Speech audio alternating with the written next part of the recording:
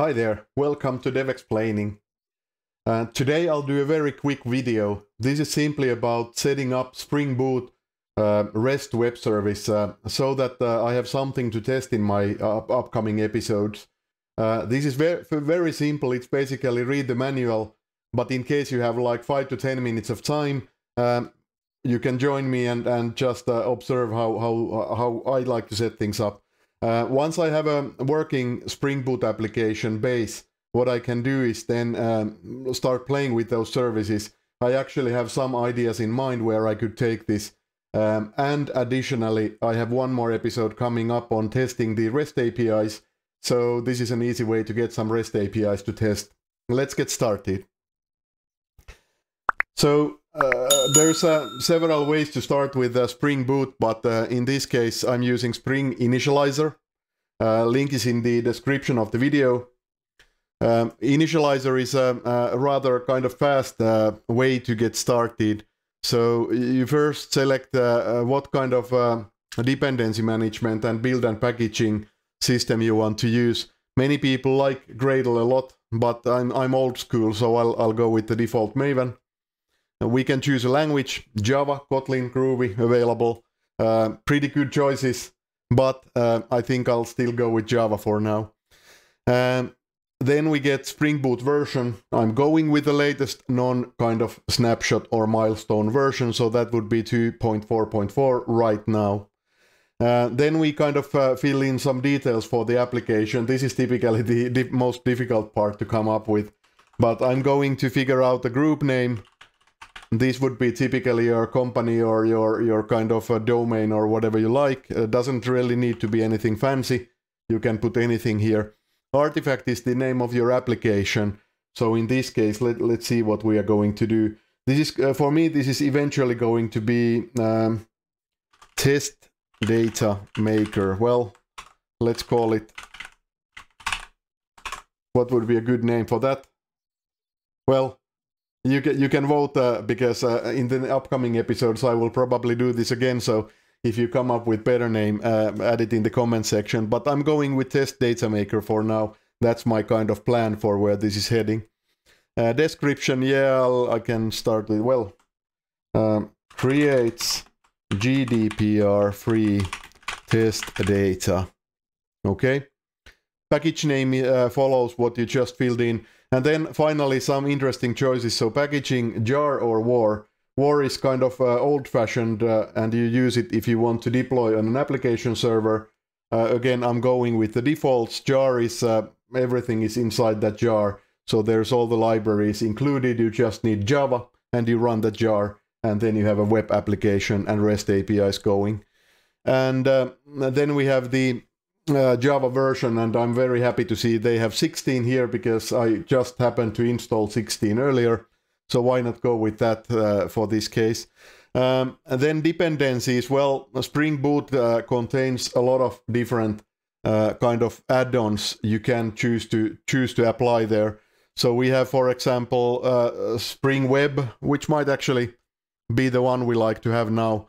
That includes the RESTful parts, so it's a nice base. I very often choose that one. Then we could add other dependencies. By the way, I'm going to do another episode on Spring Native. It looks awesome. I don't know it yet myself, but I will figure it out and do a video on that.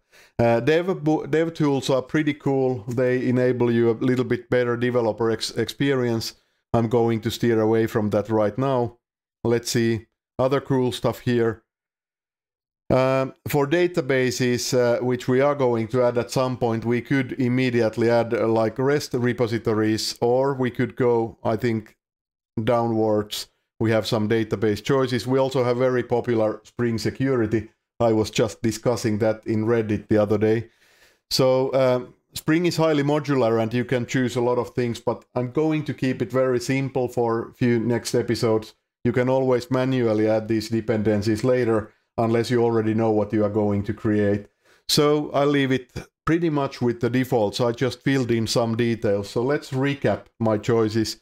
Maven style project, Java language, latest non-experimental version of Spring Boot. Then we have a jar packaging, Java 16, and one dependency, that would be Spring Web. Now I'm able to generate, and it gives me a zip file. So I'm simply going to download the zip file for now. So it was test data maker zip, and I'm copying it here, and then I unzip that one in my code folder, and it has that nice Maven-like folder structure already contained. So let's go to test data maker folder, clear it. Yeah. So we have very minimal Maven project here. Step one was to create it with Spring Initializer, awesome little project there. Step two was to copy the zip and extract it, so I have this folder. Step three, why don't we take a quick look here? So I'm going to open my Java editor. Let's jump there. My IDE. So key parts of what I just created, POM XML. You cannot do Spring without XML even today. Well, you actually can, but topic for another for another video probably. But this is pretty minimal Maven POM as far as they go. And we have a nice little setup here. Not much going on, but all the choices we made are already set up here nicely. We have that one dependency here already. So we have starter web and starter test for testing, ready to go pretty much. Then what else we have? Well, we have in source folder we have like a template for my application. So there's very minimal, tiny application base. We have the main that kind of kickstarts the Spring Boot. So very simple base. And then after we run it, there's not much anything to observe at that point. But we can easily now start creating RESTful web services on top of this. Then we have some resources here. So resources contain places to put extra configuration and HTML files or any static files. But I think let's cover those a little bit later. So as you can see, extremely minimal, not much to see here. Let's try to run it. So Maven, I installed Maven earlier. We could do some of this in the IDE, but I feel like command line today. So Maven has a few lifecycle steps that you can do. Let's see. Yeah, it took a little bit to think about there. So there's a few choices. You can see lifecycle phases here. So there's compile for compiling your code. Then we have test for compiling and testing your code. And finally, we have package for packaging your code. And Spring Boot adds a little bit more. Let's do package that includes everything and see how our empty template project works here. Okay, so we went through the compilation phase, testing phase. There's a little bit of Spring integration going on. And we got a little bit of those plugins downloaded from Maven Central repository as well. You need internet access for the first run of this at least to get all those dependencies. So packaging seemed to go fine like any Maven project. Now I have in the target folder, I have my little snapshot there. Okay. So what else can we do? Well, we could run that snapshot jar file, but there's another way also to test this. So just pointing it out. So we can do Maven Spring Boot run. So Spring Boot adds these little Maven life cycles that allow you to also start the application and test it immediately without any deployments. And as you can see, what we have here, we have a little server that just booted up. Let's see. Tomcat started on port 8080. So we have a web server on localhost on this port running. And then it started successfully. Didn't take too much time. Things are rather fast in Java land these days.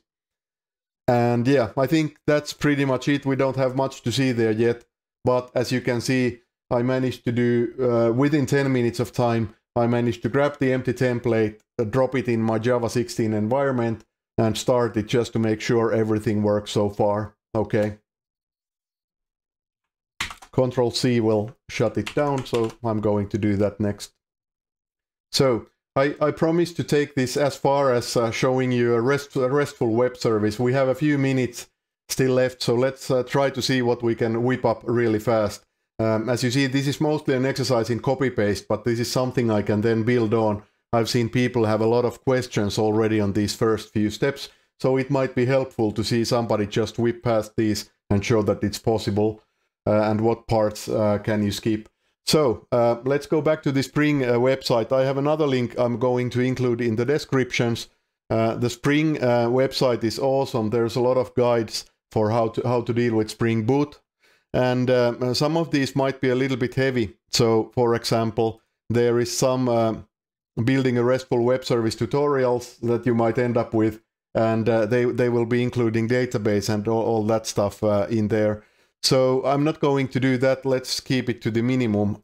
There's building a RESTful web service example, and it's very minimal. So I'm going to choose that one, just whip through that very rapidly, and then, as I said, we can build on top of this. You will find this link also in the description of this video.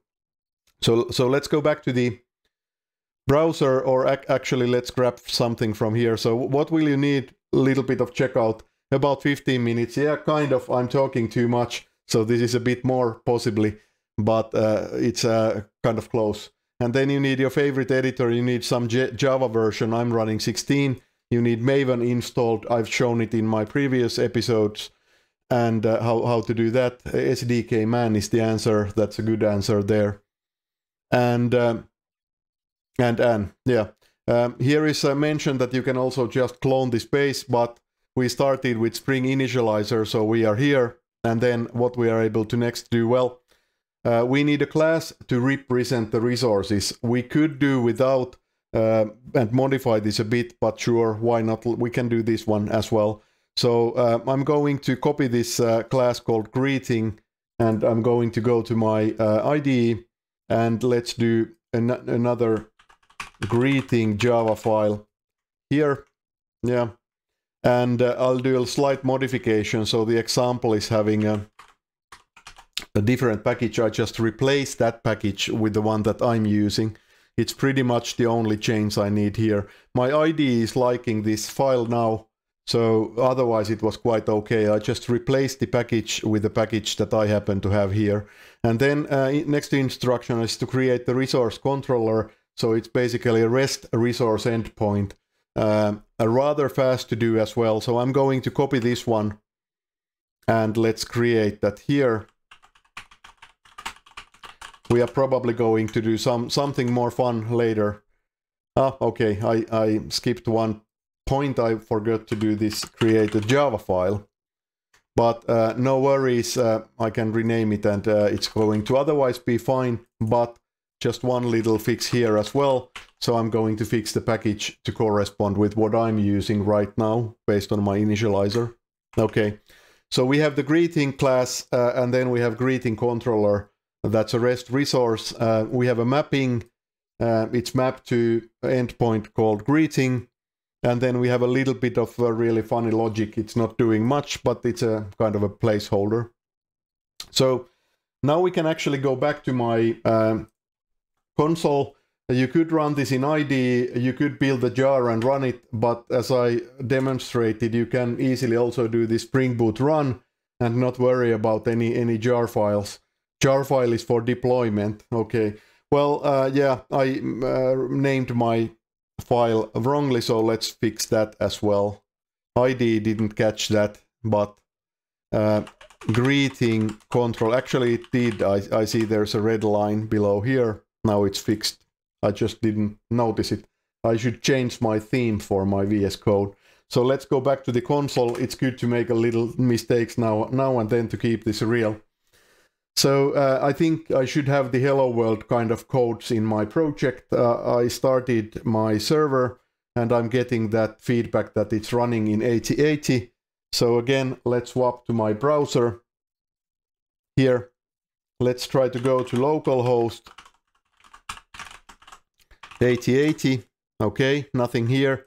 But if we then go to a greeting, and then we get a greeting, I'm almost surprised it worked immediately. So we are actually getting a JSON file from there. and there's this ID and a greeting, and the logic is saying that increase this every time I refresh it. And this is an example of transient state, meaning that if I shut down my server, this is going to reset back to 1. It's not persistent, it's not going to be saved to files or databases. So I think this covers it for this very, very quick Hello World level run through of Spring Boot. I didn't Devexplain too much, but I just showed you the very basics how to get through this if you want to follow up on some upcoming tutorials or are just starting with Spring Boot. Internet is full of tutorials like this, similar things. Only difference is that they were not made by me. I hope this was clear enough for you to follow. I tried to keep it very simple and show you all the steps that I did as well. So if you do the same steps, you should get to the same results. That's the process. Stay tuned for the upcoming videos. And as always, if you like this, click those buttons, share the link, leave some feedback. I always appreciate that. Otherwise, see you later. Bye-bye.